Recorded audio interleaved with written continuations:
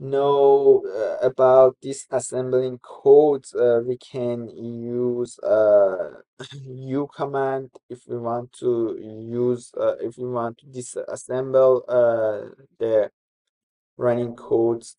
HyperDbg uses Zydis as its main disassembler, and there's also another command which is called u2. I will explain about it. As you can see, we can here see what is the disassemble codes for AX allocate pull with tag, and also I can specify the length. For example, I want to see 50 bytes of this data, or maybe even bigger.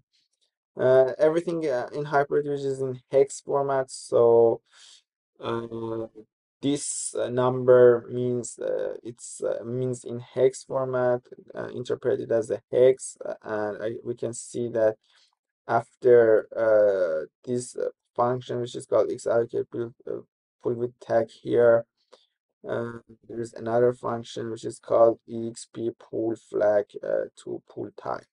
Another command is also u2 if you want to force HyperDbg. HyperDbg by default detects whether you are running in a 32-bit environment or a 64-bit environment, but if you want to force HyperDbg to use a 32-bit as a disassembler, then you can use u2 command.